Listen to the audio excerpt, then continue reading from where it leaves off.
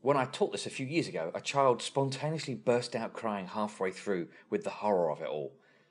And all I could think of is delta G must be negative then. Okay, so we'll start with carbon. That's the one they want to talk about. Electron arrangement of 2, 4. And since we're doing higher level, let's do the whole SPDF business. So we've got 1s2, couple of electrons in there, and 2s2, couple more in that orbital, and in the 2p, well, we've got 2 electrons left, and so we're going to have 1 in the X and 1 in the Y.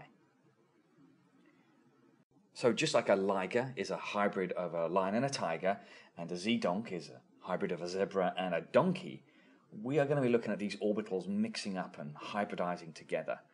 So I'm going to take the 2s and those 3 2p orbitals, and they're going to blend themselves together, hybridize. I had the 4 electrons, I need to put those in as well. Spread them out according to Hund, Aufbau, and Pauli, whichever one of those laws applies to each box.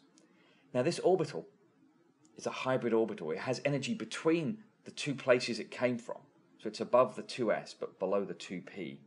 And it is known as the sp3. What was it made from? An s and 3 p's. So it's called sp3. That is your first hybrid orbital.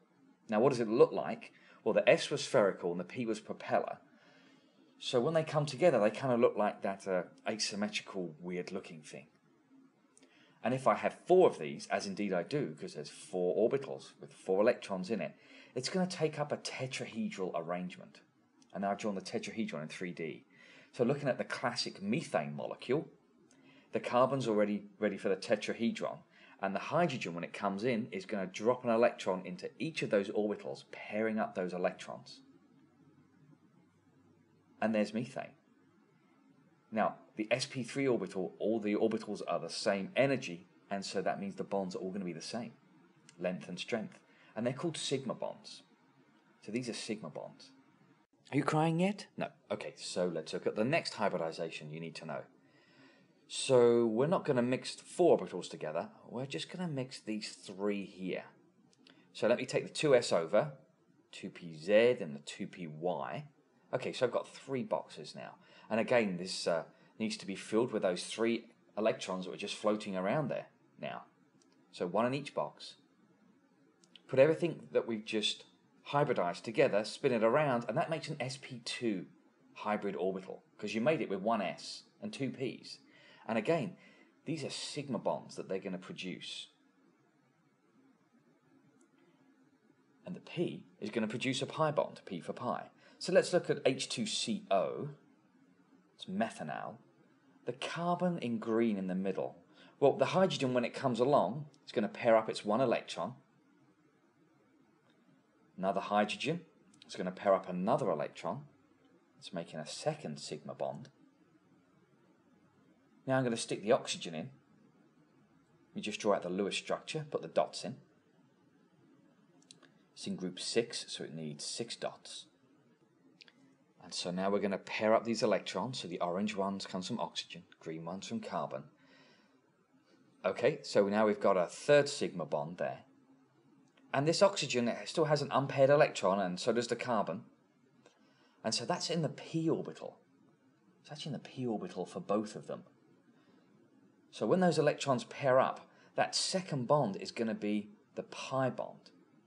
So 3 sigmas, and in that double bond, one of them is going to be a pi. Now, do you remember what a pi bond looks like? Well, it's 2 propellers. So let me just draw out a couple of those. And they have overlap at the top and the bottom. And the p orbitals are parallel to the internuclear axis, of course. Tears yet? No? Okay, let's do the final hybridization. I've taken a 2s and the 2pz, same old things, made a hybrid orbital of energy between the 2 places it came from. Hydrogen cyanide is a good example for this one. So carbon in the middle, I put the first hydrogen on, that's going to give me a sigma bond. Let's put the nitrogen in. Now the nitrogen's in group 5, So it needs 3 more electrons. It's going to get...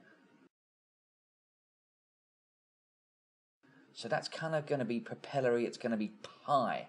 P propeller pi. And there's that final lone pair.